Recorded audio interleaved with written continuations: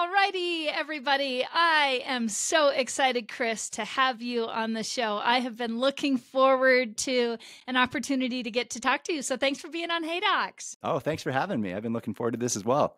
Yeah. So I know it's going to be hard to believe, but there could be somebody out there that's listening who may not know who you are. So I am wondering for our audience, if you wouldn't mind giving us a little bit of history. How did you get into orthodontics? How long have you had your practice? And then I definitely want to hear a little bit about the uniqueness to the practice that you're in right now. And do not forget just a little bit about Relapse, because that's a super special part too. Absolutely. Yeah. So just to summarize, I grew up in Marin County, just north of San Francisco. And my dream was to become an orthodontist since I was a kid, but also to play music. I was polarized between my two loves. And that's always hard when one thing will allow you to have a family and the other one probably won't. And the chance of the other one is also really tough. My first career was actually going to be music. I went to school for music. I played in bands. It's 100% what I wanted to do. I didn't think I could go to school that long, even though I really loved orthodontics. And it was just one day, and I heard something from a girl I was dating introduced me to Tony Robbins. And it was cliche, but he said something like, you got the same nervous system as everybody else. So what's the difference between you or Bill Gates or you and Billy Corgan or any kind of rock star that you want? And he said, it's nothing. It's massive action. And it sat with me, and I go, okay. And then I just put my tail between my legs, went back to Chem 101, started from ground zero, aced everything I ever took because I was willing to study harder, work harder. I'm not a photographic memory person at all, but I was willing to outwork, basically do whatever it takes. And it was just that one thing. And you probably see that a lot too with your clients, Jill, where you say that one thing and that revolutionizes their practice. And that one thing I heard revolutionized my life. So I went back to 101, studied my butt off, met Morghan in undergrad. We were dating other people at the time, but we always had a crush on each other. And then the opportunity presented itself when we were in school together, where we started dating, and then got married our third year of dental school, had a kid right around then. And then after that, got accepted to the University of Minnesota. My dreams came true. I never thought I'd get a chance to be an orthodontist. And I'm blessed every day I get to be an orthodontist. And she always wanted to work with kids. She always wanted to have kids. And so we had a kid. She wanted to go to pedo. She followed me to Minnesota for 2 years. I followed her to Tucson for 2 years. And I would drive up and work at her dad's practice and then work corporate down there. Got an idea of what I liked, what I didn't like. And as soon as she was done, we bought out the pediatric office next door and have been working together ever since. Oh, what a great story. And to think that what you said, I think so many clients that I talk to, they really are questioning, what do I do? How do I move forward? And I love that it could be something so simple that really can change the course of where you're going in life. What a great story there. So let's talk a little bit, because you didn't just start out maybe the typical way that most orthodontists do, where you start with just a single practice. You guys jumped right into a dual specialty. I would love that if you could just take me back to those early days and talk to us a little bit about when you guys were looking at that and deciding to do a dual specialty. What were you thinking about, and what was going through your younger minds as you guys were pulling that together and thinking about how this was going to be the course of your orthodontic and her pediatric journey? Sure. We both have always loved kids. For her, initially loving orthodontics, growing up with her dad being an orthodontist and having a lot of experience working with both orthodontics and kids dentistry, we learned a lot from him. So I'd say having a mentor is huge. Having someone who's done it. Other pedo ortho couples, there's some in all the study groups too that have done pedo orthos. Reach out to those people, talk to them. What did they do? But the big thing for us was just learning about early intervention, learning about seeing kids at 7, letting mom and dad know most of the time we're actually not going to treat you.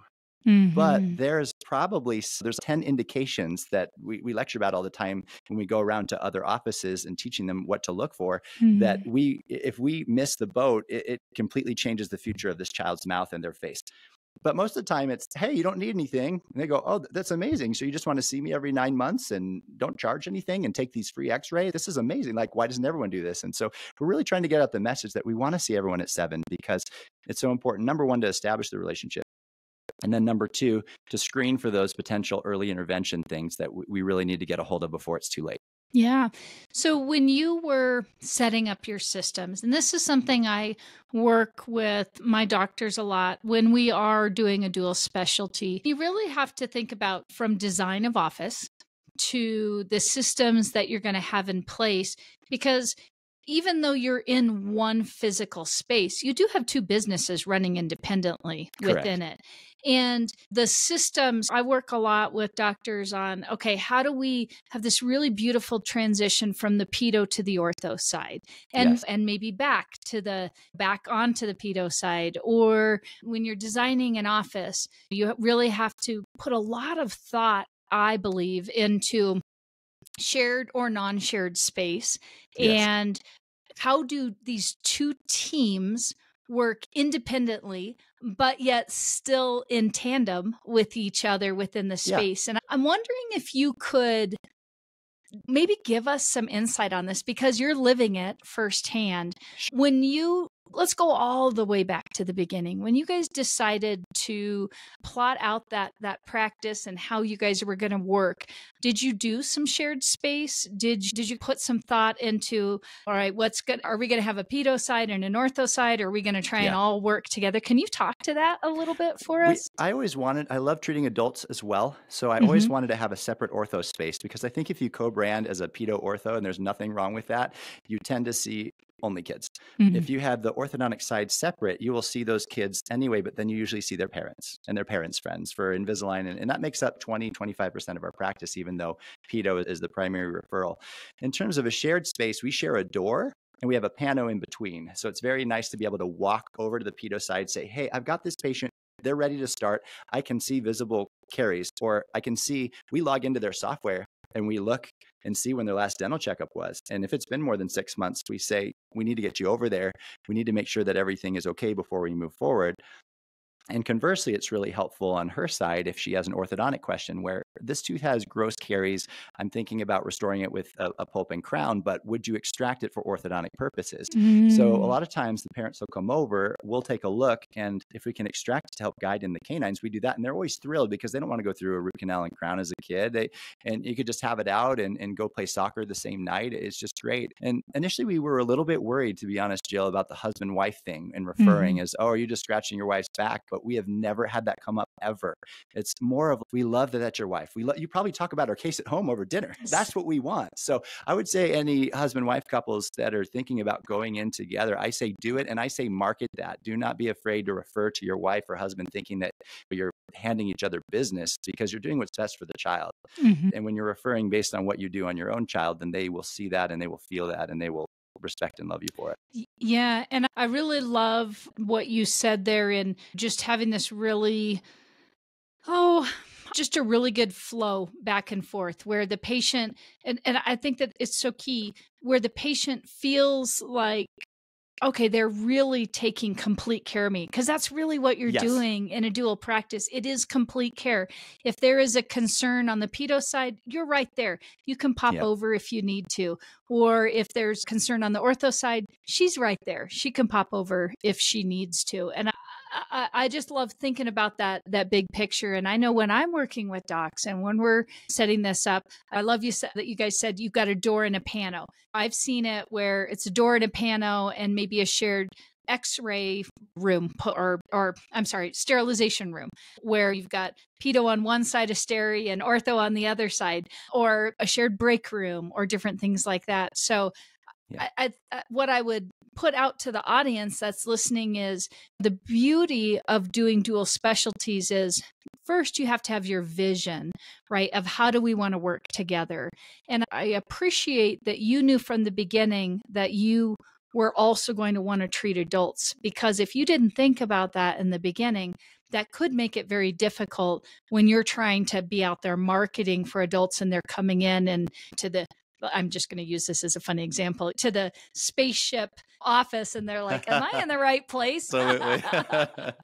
I like you, So but I just don't think I can sit in that little chair and yeah, look at spaceships all day. yeah, exactly. So I think that is that's great that you thought about it ahead of time, and that's something that I'm sure you would echo this too. I would suggest that you really if it's a doctor that's listening or doctors that are listening, that they are really thinking about, what do I want out of this? I want the beauty maybe of the combined dual specialty, but I also need to have some individualism Right. within these practices.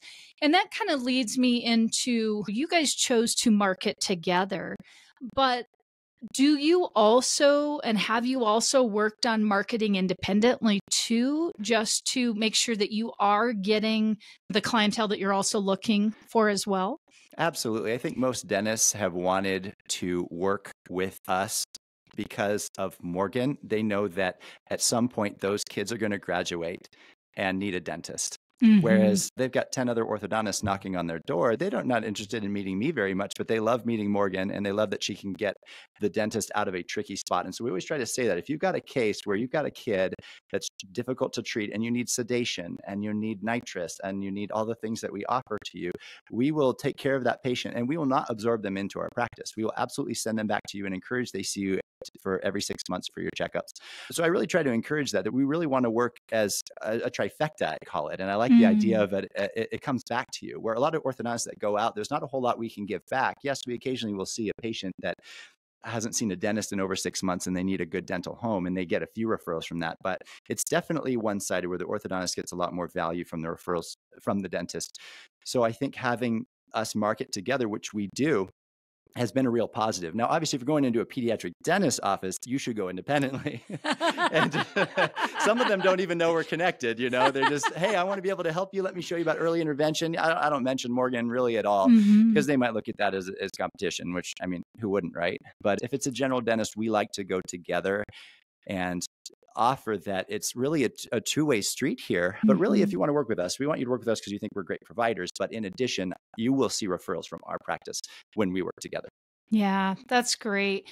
So let's talk a little bit about how you guys have, and if you share teams, because this comes up a lot. I know when I'm coaching and working with doctors and team members on both sides, do we run separate teams? Do we have some teams that can switch between sides? How have you guys found it works best? And do you have some suggestions for doctors out there that may be looking at this? Absolutely. It comes to how busy you are too. If you can share staff and you're only open 2 days ortho, 2 days pedo, it makes sense to share staff. For us, we don't. We're pretty full on both sides. And so it makes sense to have completely separate teams that can focus on pedo, can focus on ortho.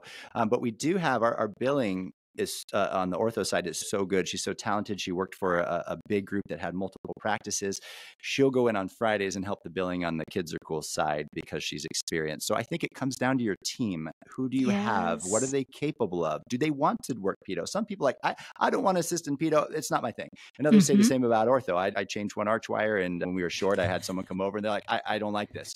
So I think I've learned over the years to really lean into your team's strengths, to trust your team, to let your team be the voice of your practice as well. It's not you running the show. It's you're a co-professional with your team. You're not the boss and they're working for you. You're really a team. And I think when you adopt that mindset of listening to them and what they really want, they're going to be more likely in the right seats in your practice. Instead of saying, hey, I need you in marketing. Hey, are you a good marketer though? Are you the right person in the right seat? Do you love to market? Then that's what I want you to do. So for us, I'd say separate teams. We have one or two floaters that like both when we need them. Yeah, it's great to hear that, because that is also what I suggest many times. Again, when we're small, we're starting with one or two employees, right? But when you get to the size of practice that each of you have, you really need those dedicated, experienced team members, I believe, on each side, just as you're saying. Now, I am curious how this works with culture within the practice. Do you have, or have you experienced kind of two sides with two different culture? Or how are you guys able to, if not, keep, even though you're two different teams running independently, how do you keep the overall culture strong? That's a great question. We just had an event last night at Bolero where we took everyone out bowling and gave them Stanley Cups shared. And we scrambled the teams. I'm like, okay, I know you guys always hang out together and you tend to click together. I said, we're going to actually assign who's bowling with who before you even go to the bowling alley, so they have a chance to get to know each other. I think that's really important. It does go both ways, though. I think when Morghan does, she's ultra giving. She's always bringing in food. She's always doing sweet things for the staff. Then our my team's, why doesn't Dr. Teeters do that for us? So I think whatever you do, you got to do it combined, try to make it equal for both sides because they look at it as we want some of that too. So for us, shared events is huge, trying to get them together because they refer to us. They want to know when they can go talk to so-and-so. They want to know their name. They want to know stuff about them. So the shared events is great. I think having separate events is good too. Separate meetings, I think, because the pedo staff does not want to learn about arch wires. They never deal with them. They'll just be on their phones. So I think that the meetings related to the business itself and the functions of the business should be independent, but the events, the culture events that are meant to be team bonding should be together. Oh, such good information, Chris. I know somebody just was like, oh, that was the perfect pearl. I wrote that down. And again, to what you're saying, you are one brand, but you do have independent teams, and making the most out of when you're team building, either on your own side or as a group. And I think it's interesting just to keep in mind too, as you get busier, you would think that everybody would know everybody, right? You're all under the same roof, but everybody is busy doing their jobs. And that I'd love that you guys take the time to get your teams together to have that social interaction. It's the same thing from just independent orthodontic offices where we need to take the time to get out there and meet the teams of our referring doctors that are out there, because we assume that everybody knows who everybody is, and they don't. They just don't. Ooh, I like that idea, Jill. You just gave me an idea to go out with the dentist and involve their team and scramble it with the ortho team rather than just us. That would be a great way to do it, especially if they're interested in the pedo side too. Yeah, thank you for that. Hey, you'll have to let me know. Let me know how that goes.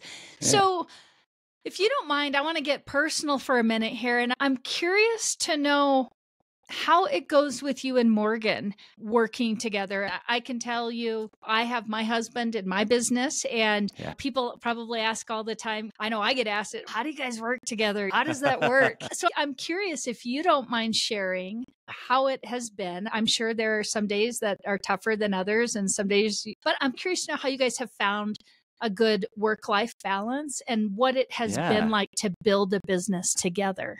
Absolutely. Dr. Womack, when I first started working, he was one of the senior docs there with my father-in-law, told me one thing. My wife looked at me once when we were working together and said, I married you for better or for worse, but not for lunch. And I thought that was pretty funny. So for Morghan and I, we love spending lunch together, but our offices are separate that we honestly don't see each other that much. And when we do, it's very short, brief, usually about patients. We got a room full of people. I'm not going to go give her a big smooch or something like that. Maybe something like cutesy, hey, hon, how are you doing? But it's pretty professional. And so at the end of the day, we really enjoy that time together because it felt like we haven't seen each other all day, even though we see each other in passing. Lunch, I'm usually working on Mother Pearl's conference or Relapse stuff. She usually wants to go home, see the kids. And so once again, we have a little bit of separation there to where it feels like we don't work together, even though we do a little bit. That's great. When you think about this balance that you guys have, has that evolved over the years, or did you guys just fall into that naturally, do you think? The balance within referring with one another and the practice or balance? Just with you two starting a business, there's a lot of stress that goes along with that. And then getting to where you're at now. And I guess I'm asking this question because I know I've got some listeners out there that are in the throes of a brand new practice and the stress that goes along with it. And then you throw partners working together or best friends working together. And I just think that there is a level of stress sometimes. And I guess what I'm hoping you can tell somebody out there that may be going through this is there is a light at the end of the tunnel, and maybe give a little tip on how you guys maneuvered that from the beginning stages to where you're at now, where things are just really clicking along well. We really got into personality tests and finding out what we're strong at. And I think the key is having each other in the right seats. Morghan absolutely is so good with people and culture. Business freaks her out. She doesn't like to look at spreadsheets. She does not want to know about numbers. Me, I could do that stuff all day long. So for me, Morghan could be out socializing for 8 hours and have another 8 hours in her. For me, I put a lot into that and I'm exhausted. So she does a lot more of the culture stuff and I do a lot more of the business behind the scenes because she could spend an hour and just want to quit. So I think it's good when you're starting is to find out what each of you, number one, likes to do, two, what you're good at, inherently good at, and 3, what gives you energy. And Yeah, so, that's yeah, great. And I appreciate that you just said that, because I feel like sometimes as new business owners and as when we're getting into our practices, that we feel like we have to do everything. And yeah, especially if you've got a partner that you are both sharing the business responsibility. I love your insight in, and I love that you guys did personality tests in coming up with whose strengths. It's almost like a marriage, right? Before yeah. you get married, going through marriage counseling, right? Yeah, Get, the 5 love kind. languages and all Yeah. that. But I feel like for doctors that are going through this, if you guys can each kind of figure out what your lane will be, Yeah, instead of feeling like, because most of you guys are type A's already and you got to handle it all. But if you can yeah, find that balance like you did and say, hey, I'll do the heavy lifting on the business back end side of it. You yeah, do the heavy lifting on maybe some of the PR component and the marketing component. And I love that you guys were able to figure that out. But I also hope that the listeners, anybody who's listening out there that may be struggling with this, could also hear this and take this too. If you can just, sometimes we feel like we have to run, really move forward. And if we can just slow down, take the time to find out about each other, especially if you're not yes. married, figure out each other's strengths, and then figure out how you guys will tackle this dual specialty practice moving forward. You're a living example of it can work. For sure. I think another big thing that really helped us, Joe, was bringing on an office manager to handle all of the PR stuff. That was Mm. really hard for Morgan. She wants everyone to love her, want to work for her, and if she has a staff member that's upset with her or a patient that's upset with her, it'll ruin her weekend. And I found that by having an intermediary person to handle those things allows her to focus on what she can do best, which is patient interaction and being the best doctor she can be.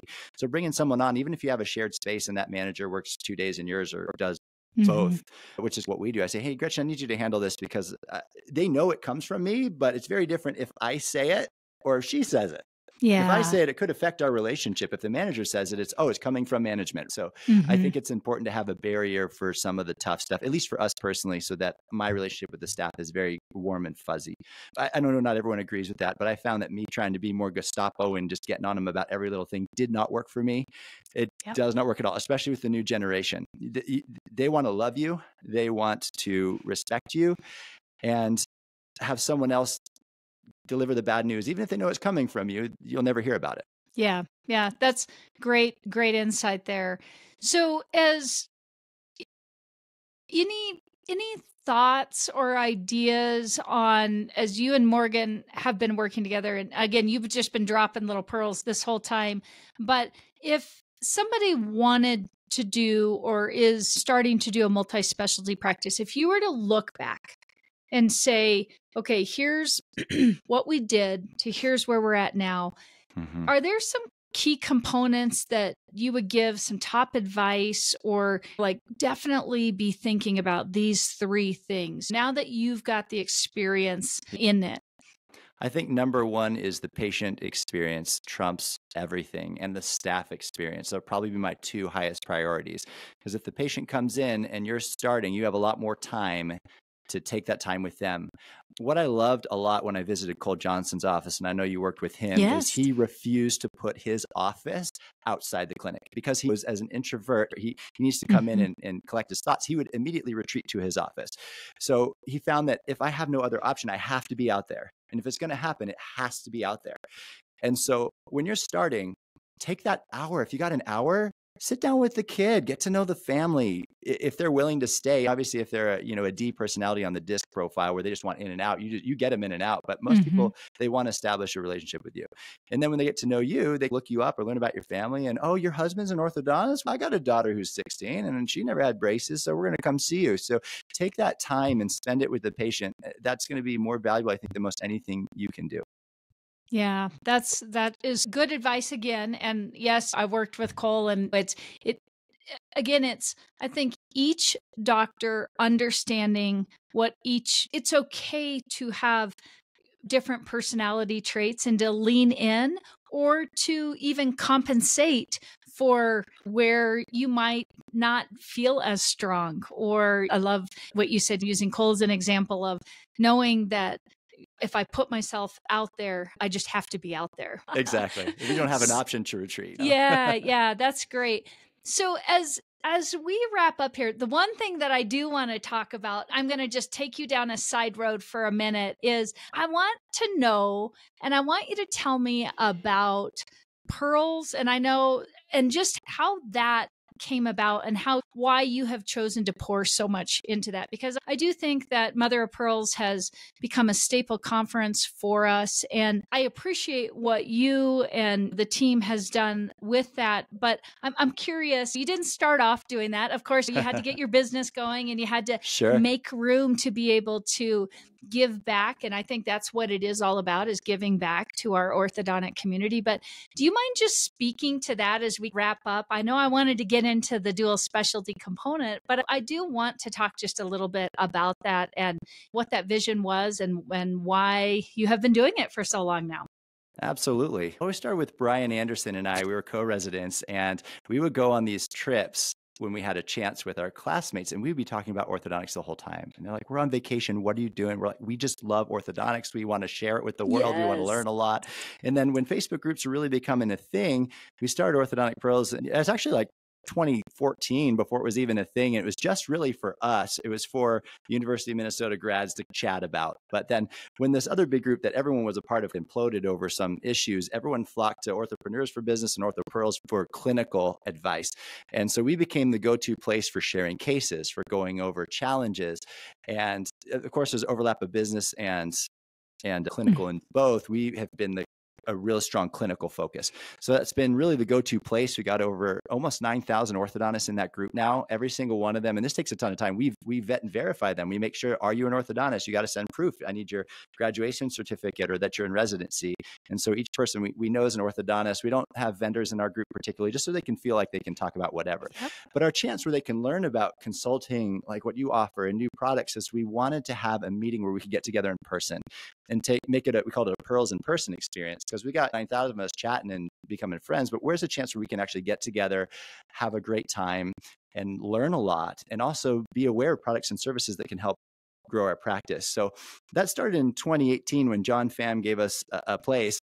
And you were there. Yes, that was really a great day. It was awesome. Yes. And I remember we're like, but we need some entertainment. And Cole and I and Kyle happened to be chatting, and we say, hey, we play instruments. And we got together and started rehearsing virtually. He said, hey, let's just try this thing. And we ended up going into John Pham's headquarters in this little room where all the storage boxes were, where we're setting up our equipment. And John was looking at us like, what is going on? I'm paying for this meeting to help give you a space. And here you are with these like drums going into this corporate office. What are we doing? And so we actually had never met in person. We all met that weekend. We had talked, but we never actually physically got together.